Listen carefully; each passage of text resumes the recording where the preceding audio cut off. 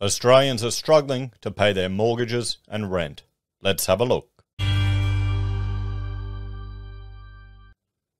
Hello everyone, Florian.heise here and welcome to another episode of HeiseSays. Grab your stein of coffee because we're going to talk about an article from Domain about Australians struggling to pay their mortgages and rent. Now, one thing I want to draw to your attention before we get into this and a few other things is you've got to realize Domain is a listed company. So with a 60% ownership by Fairfax.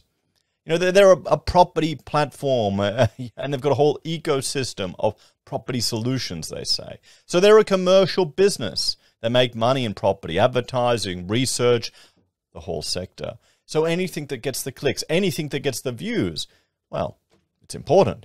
So I think we need to look at this with a bit of a critical eye when we're reading this and to see what kind of tangent could they be taking at it. Because you've got to remember, negative news gets the views. I've seen it on YouTube, everyone. I could do a positive video, no one will watch it. You do something a little scary or concerning and people are worried. Understandably so, that's an evolutionary response. But before we have a look at that, I'm going to do a sponsorship plug for the live stream that Rachel and I have tonight on Twitch, on our Twitch show.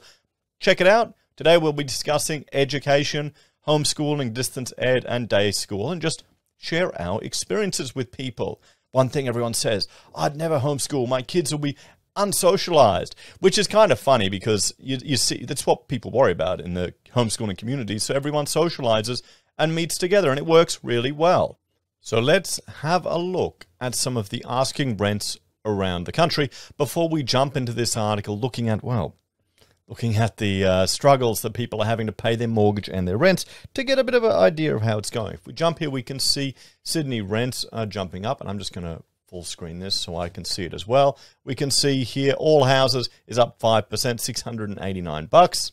3 bedrooms, $711. So you can see everyone that climb up there in rents. Apartments have gone up a little bit, but they're still a bit further down. Now, if we jump to Melbourne, we can see as well, Melbourne, well, they're going down and slightly starting to jump up. We looked at a few articles, particularly about apartments. So all units, you can see 363, 2-bedders, 388, and kind of flat, 0% change on the previous week. On the rolling month, it's up 1.2, 0.5 up on the quarter, 12 months, it's down 5.6. For all units, it's down 9.5. Houses, not as much dramatic movement over the year, but you can see in this image that they certainly have corrected. This is because, well, of all of the lockdowns and issues, people are starting to move out of the apartments. And we'll finish up by looking at Brisbane as well, and it's quite stark. The 10-year all houses change, the 12-month all houses change is over, if you can see it here, over bloody 10% increase, everyone. 3-bedroom up 8.9%. Even apartments are up 2.4 in 12 months and 4.3 in 12 months as well for 2-bedders. So demand is up in Brisbane. Is this people leaving the southern states to come up to good old sunny Queensland? Perhaps. We're hearing that. And anecdotally, we're also hearing about in the regions where rents are just going to the moon and asking prices are shooting up. So let's have a look at this article to see what they're talking about. Struggling to pay for mortgages and rents. Almost 1/3 of Australians face a rental or mortgage stress, the survey found. Now, there's a few things we need to look at here. Mortgage stress, what is the definition of this? Usually you're looking at about 30% of your disposable income is going towards your payment for your mortgage or your rent costs.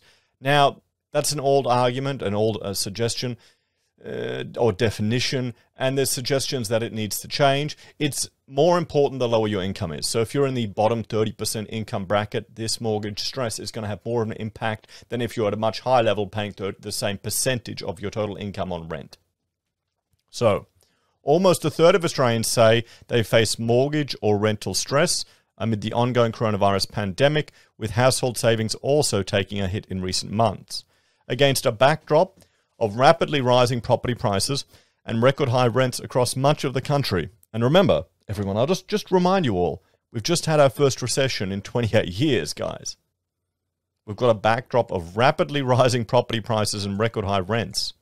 31% of people are struggling to make their rent or home loan payments, new figures show. While this is down slightly from 33% of renters and homeowners in June, it is well up on the 23% of respondents who reported rent or home loan stress in July last year. The Finder Consumer Sentiment Tracker shows stress levels have been rising steadily since. So while this article is on Domain, we have to remind ourselves of Finder. Now, they're a privately held comparison website, and, well, they need to generate traffic.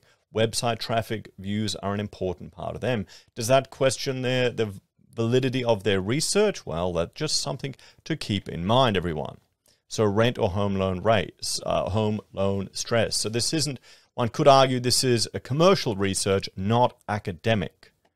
So percentage of Australians who indicate they are struggling to make their rent or home loan payments. The shaded area covers the period between the first and last lockdowns in Australia. There we go. Excluding the most recent lockdowns. So it's from their consumer sentiment tracker at 31% now.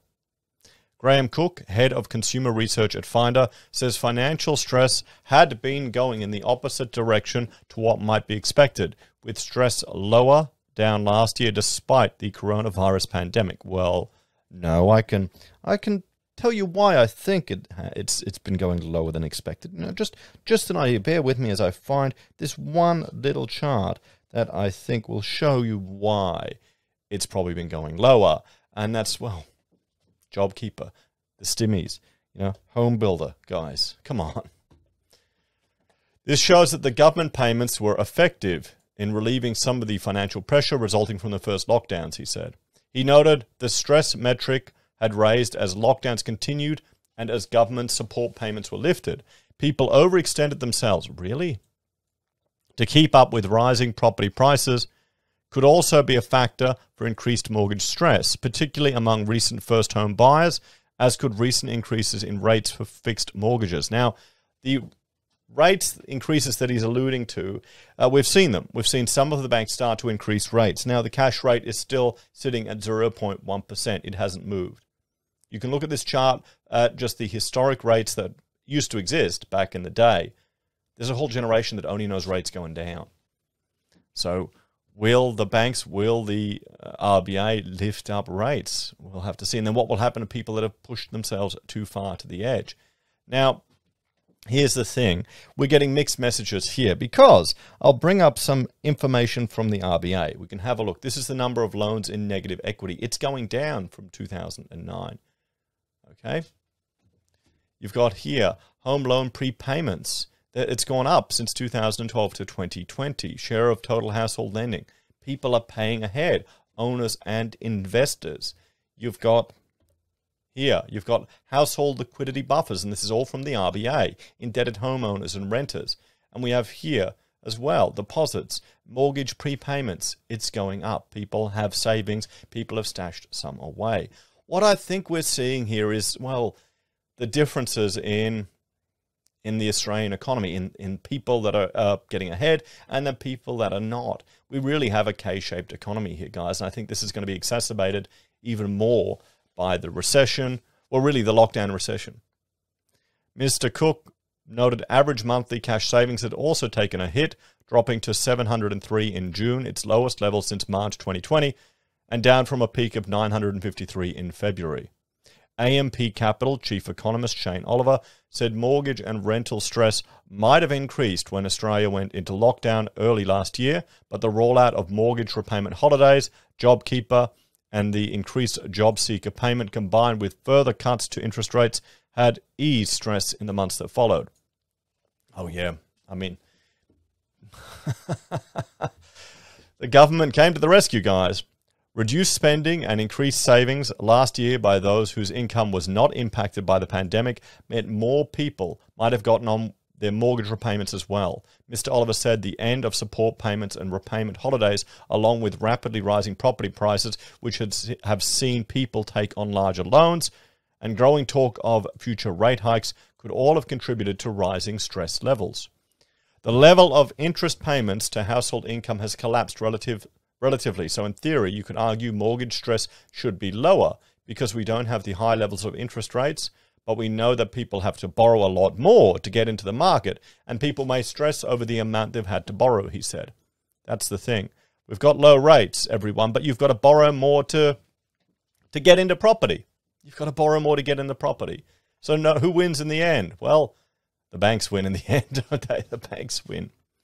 Mr. Oliver expected stress levels for those impacted by the current Sydney lockdown would fare similar to those last time, but noted the support payments were less generous than those seen last year. Well, he's right there, everyone. I'll just clean that out. However, he noted there was often a disconnect between mortgage stress indicators and the level of defaults or non-performing loans, suggesting that while many people were stressed, the bulk were still able to meet their repayments. It comes after a report released by consumer group Choice earlier this year found that more than 130,000 households in New South Wales and Victoria alone were on the brink of financial crisis due to mortgage stress. And this is where we're seeing this more and more, people worrying about mortgage stress. Martin North, he's highlighting the amount of mortgage stress that's out there. This is where I challenge the definition. I think the people that are arguing that it's not just simply the share of your income that's going towards your living costs, your accommodation costs. It needs to be factored into what level of, where you're sitting on the income distribution. If you're right at the bottom, 30% of your rent's going to make, 30% of your income going to your housing is going to have a bigger impact than if you're at the higher level of income. You've got more room to move. If you're at the bottom, you can't really downgrade, can you? Maybe you can a little bit, but not as easily as if you're paying a fortune. You can just go to a normal house. Financial Rights Legal Centre, which offers advice and advocacy for those in financial stress, is consistently getting calls daily from those in mortgage stress, says Senior Police and Communications Officer Julia Davis. There are often referrals from the banks, people who were on the COVID-related mortgage deferral program during 2020, and all those deferrals have come to an end, and people are not in a position to go back to resuming normal repayments. And we're seeing it now. Mortgage holidays are back. The mortgage repayment holidays are back. I wonder if we're going to see articles again, like we did, last year, where the banks were suggesting people go to the food banks to meet their payments. Every time there were, power bills come out in South Australia, the food banks get a sudden influx of people for some reason. While some had already been facing hardship that was exacerbated by the pandemic, others worked in hard-hit industries like tourism and hospitality and simply have not been able to recover since. Now, here's the sad thing, guys. There are going to be some people that they're going to have to lose their homes. This is what happens. We're in a recession.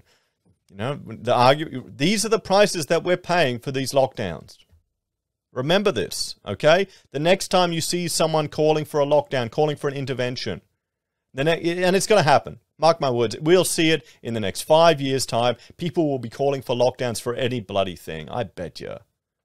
Just waiting for the climate fanatics to call it, or the vegans to call it lockdown, so you all eat rubbish. Anyway, I'm going off topic again. She feared the latest lockdowns would only add to the financial stress of those who had already chewed down on their savings last year, and noted some people were already spending less on food and other essentials in order to meet their repayments. Ms. Davis said the increasing stress levels were another reminder of why an overhaul of responsible lending laws still before the Senate should not go ahead, with concerns it could see more Australians get loaded up with unsuitable debt. Okay, now here's my issue with this. I would argue that people need to be treated like adults and have individual agency, everyone. That's my argument there. We can't put all of our responsibilities onto the bank. If someone borrows more than they can manage, it's their own fault. What if someone borrows completely reasonably, completely sensibly, but their entire industry gets destroyed through not even lockdowns, just something happens? If there's a disaster. What about if there's a marriage breakdown and then a family loses their home and they're all struggling? Normal things happen in life. You've got to prepare for them as best as you can. And we can't always... The thing is, the more regulations, rules, and impediments you put, it's just about mollycoddling people and pretending that people don't have individual agency. It really feels like that's where Australia's going. What has happened to Australia, guys? Really, what has? A big concern was that those already facing financial stress could turn to third-tier lenders who may help them refinance at shocking rates that they couldn't afford to pay off. Well, then, okay, don't be an idiot. If you're struggling that much, you may need to sell your home. Okay, that's life. Mr. Oliver added, overhauling responsible lending laws seemed unnecessary given the surge in lending, suggested the current rules were not a constraint on borrowing, and added it seemed jarring to relax the laws at the same time as the RBA and APRA were warning banks to maintain lending standards. Are the banks really going crazy with getting a loan? Guys, how many? Let me know in the comments how easy it's been for you to get a loan. Come on. He also expressed concerns that the 60,000 government loan scheme spots, which had helped first home buyers and single parents get into the market with lower deposits, well, yeah, with 2% and 5% deposits, could cause higher mortgage stress levels down the line. Oh, you think? While it was desirable to get these groups onto the property ladder, he said there was a danger in more people borrowing at very high loan-to-value ratios. Yeah, 98% loan-to-value ratios at a market when it's overheated because the government is juicing up the entire construction industry. Can't see anything at all happening with this. Anything wrong at all. So what do you think, everyone? We're getting some mixed messages here. What we're seeing from the RBA with regards to loans and negative equity and prepayments, and even how some groups have the ability to raise $2,000, is a very different picture to what we're seeing here, with a third of Australians facing mortgage stress. But then we're also seeing claims that mortgage stress doesn't necessarily align with defaults and people getting in trouble with their loans. But then we still have organizations like good old, here we go, I'll bring this one up, the Australian Banking Association, everyone. Everyone's favorite organization, bringing in, looking out for you. The banks have got your backs, guys. They're letting you take holidays from your mortgage. So what do you think? What's the solution to this? Well, fundamentally, I'd argue it comes down to individual responsibility and agency and improving financial literacy. But the problem is, we've got a situation here where our government will do whatever they can to intervene in the market to prop up property. So is it that ludicrous to take on the risk of stress when you've seen how the government will pull out all stops? You tell me, guys. As always, thank you all for watching. Please like, share, and subscribe to the channel. Let me know your thoughts and opinions on this one in the comments down below. Are you suffering from mortgage stress, or do you know someone that has? Or does 30% of your income going towards paying for your housing, is that nothing if you've actually had to save a deposit and pay that for your, back in the day? This is the thing. Do we have a whole generation of people that are hardened by such, a tough fight to get into property that the old boomer metric just doesn't apply anymore? 30%, that's a discount. Let us know in the comments. Take care, guys. If you're a fan of the channel and enjoy the content I create here, there are a few ways you can support us. You can join us on YouTube or Patreon. Sign up for SelfWealth or Stake. Use our affiliate links at Amazon, eBay, Independent Reserve, or AussieBroadband. Take care. I'll see you next time. And join us for Twitch tonight. Bye for now.